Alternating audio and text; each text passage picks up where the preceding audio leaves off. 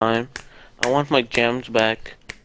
So I did a reaction on Summer 16 by Drake. The song was Beast. It was my first reaction ever, so I was expecting to get some maybe unsubs, dislikes. And I think that half the dislikes, maybe more, were because you're a Meek Mill fan. Now personally, I like Drake, but I'm not against Meek Mill, so don't hate me because I'm not against either one of them. And you guys were commenting like, yo, listen to War Pain by Meek Mill. It's way better than this crap. And there's a bunch of comments that said that, like, War Pain's so much better than this. You gotta check out War Pain. Yo, do a reaction on War Pain. So I'll leave it up to you guys. To be fair, I gotta do the other side. You know, since he made a comeback video to that one. Do you guys want a War Pain? Let me know by dropping a like, okay? If this video got a lot of like, then I might do it. I haven't heard the song, but everyone's telling me it's better than Summer 16. I thought Summer 16 was good, so if you guys are saying it's better than that, then I'm gonna have to check it out. But you guys came here probably for Exert predictions, and if you came here for Meek Mill, that is... Oh, we're playing this map. Alright, I'm about to get a triple kill right off the start. I'm calling it. One. Really? Here we go, here we go!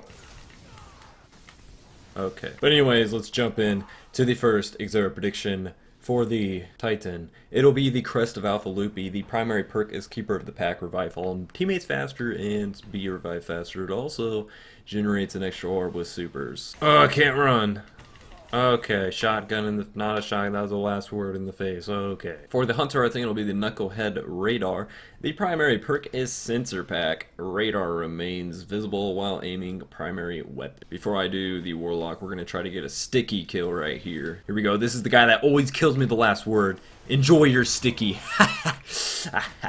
That feels... Well, he had to ruin my parade.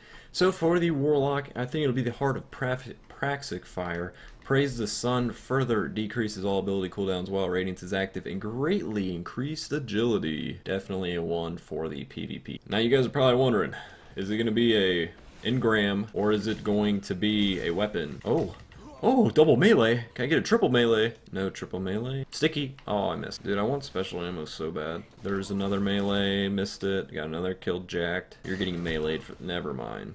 The last word's OP is crap. But I think it's actually going to be a weapon this week, and I think it's going to be the Red Death. I'm pretty sure you guys all know what the Red Death is. Pretty much, each kill heals you and speeds up reloads, and it's easier to aim under fire using the weapon, and it has connect. This one is actually really good. I think most of you already have it, but those of you that don't, if he does sell it, I would recommend picking it up. Finally, I killed you again with a sticky grenade. How do you feel, Blazin'? Oh my god. But yeah, let me know what your guys' predictions are in the comment section. Remember, this gets a lot of looks. I'll do a Meek Mill react. Also, let me know in the comment section who's better, Drake or Meek. Let me know. But yeah, I'm gonna come back in this game before I end the video. Oh, Blazin' wants to get stuck. Why do I even try?